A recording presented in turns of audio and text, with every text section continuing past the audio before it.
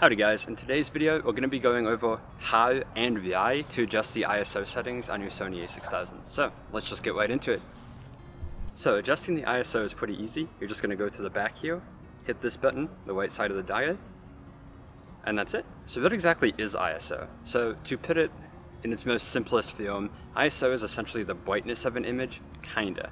So a low ISO value means you'll get less light into the camera, however you'll get a cleaner image.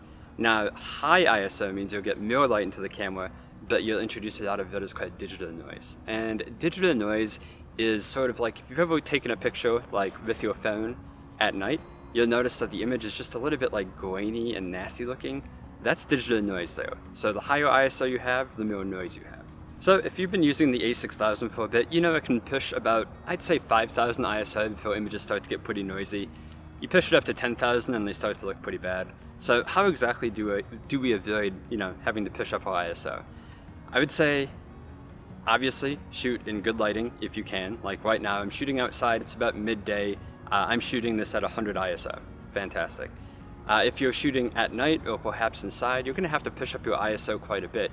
However, I would suggest, if you can, using a tripod before you resort to pushing up your ISO too high. Now, if you don't want to use a tripod, I hate tripods myself. I do think they're inconvenient. Usually I just push up my ISO. But if you don't want to use a tripod or can't use a tripod, try to adjust your shutter speed and aperture to, get the brightness that you need. Otherwise, use ISO as a last resort. And yeah, that's pretty much it, guys. That's the only things you need to know about ISO. It's pretty simplistic in concept. If you want to know more about your Sony a6000, check out the channel, and I'll link to it up here somewhere. I have an entire series of guides that cover pretty much everything you'd ever need to know about this camera. So yeah, go check it out, and if you guys like this video, feel free to like it, and if you loved it, subscribe. Thank you so much, and have a great day.